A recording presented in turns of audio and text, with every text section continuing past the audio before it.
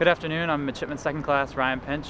I'm the Midshipman Skipper of our brand new donated Swan 56 Apollo, and we're here with the leadership of the Naval Academy Sailing Program and some members of the Naval Academy class in 1952, including astronauts Captain Jim Lovell and Lieutenant General Tom Stafford, and we're just here to christen this beautiful boat that we've been donated. Welcome to the Robert Crown Sailing Center. I would like to especially welcome a few people. Vice Admiral Ted Carter, he's 62nd Superintendent of the Naval Academy. Members of our esteemed Fails Committee and the Board of Directors for the Naval Academy Sailing Foundation. Captain Retired James A. Lovell Jr., former Apollo Mission Commander and alum of our Varsity Offshore Sailing Program. Apollo Astronaut Lieutenant General Retired Tom Stafford, class of '52. NASA Astronaut Captain Retired Bill Shepard, class of 1971. Other Space Shuttle astronauts who are graduates of the Naval Academy who are here today, and members of the class of 1952 and their guests who are here for their 65th reunion today.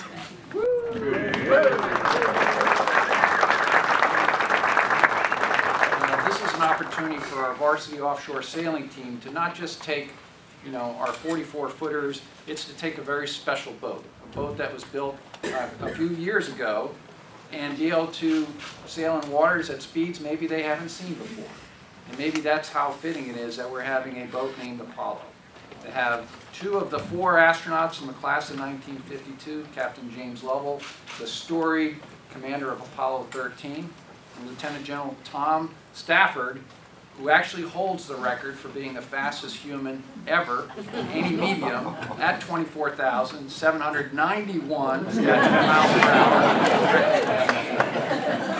So I'm hopeful that this is an indication that this would be one fast boat. You guys will win a few races.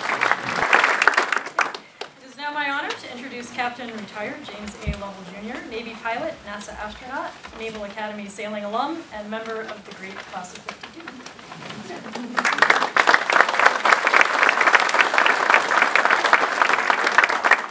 First of all, what I'd like to thank are the midshipmen, because I think it was the midshipmen that made the suggestion that we take this new vessel and name it Apollo.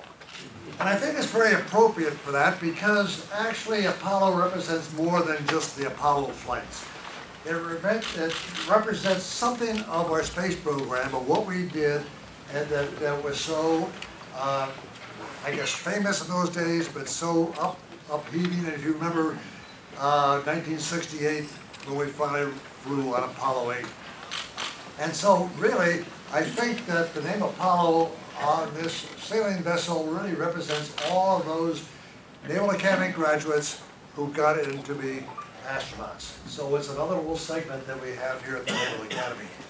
And also, I appreciate the midshipmen for inviting me to be the person to christen this wonderful vessel.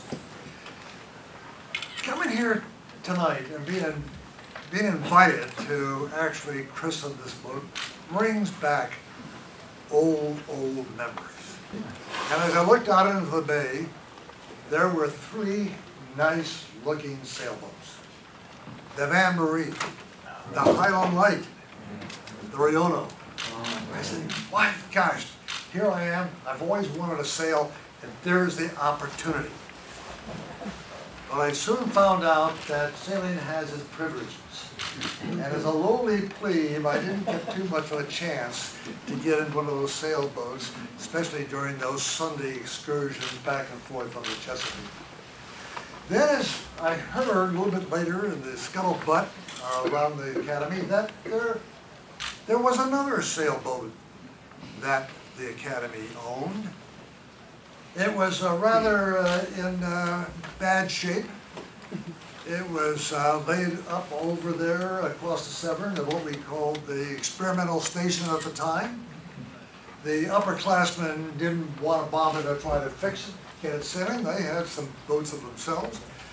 And so several of the plebes got together and said, well, during our spare time, maybe we can go over there and take a look at that. And the gathering of plebes got more and more.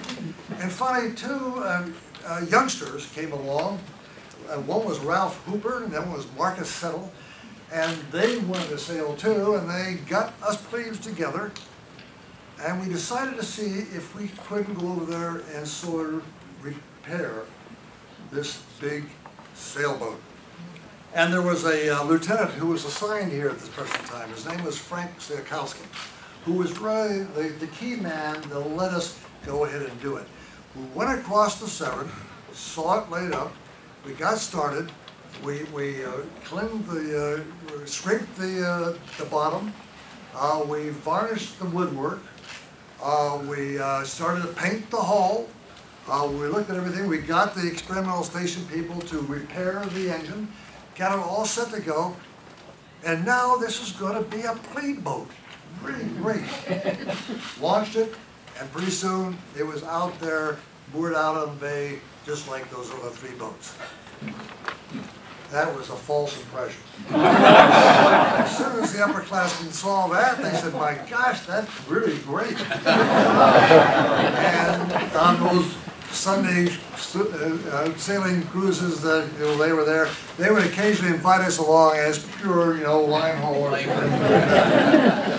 Well, I sailed on the Freedom for over 4 years. Every year that I could, I got to sail as I got more and more senior. And in 1950, we took the Freedom up to Newport, and we sailed around the Newport to Bermuda yacht race. We were too big to actually be a contestant, but we decided to try it and just sail along to see how it would work. That was a great race. But then my last 3 years at the academy, I happened to have in Washington a girlfriend, and she'd come down every weekend, the tea dances and the social events here, and but what she really wanted to do was to sail on the Freedom. So on those Sunday afternoons, we'd get a bunch of mids, and some had dates and some not, and we'd take the Freedom out for sailing on that afternoon. We'd get box lunches from the ship's galley, or from the Academy's galley, and we'd have a grand time. Well, when I graduated in 1952, I knew that I could not take the Freedom with me. But I did take one of the crewmen. There she is.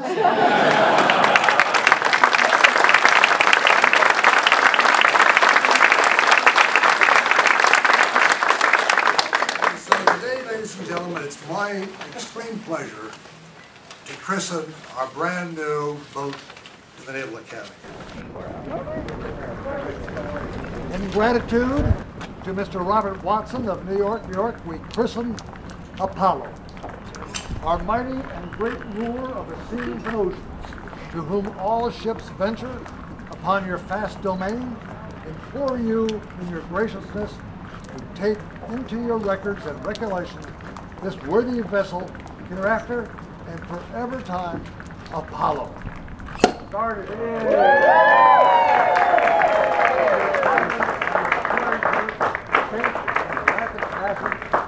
her journey within your realm.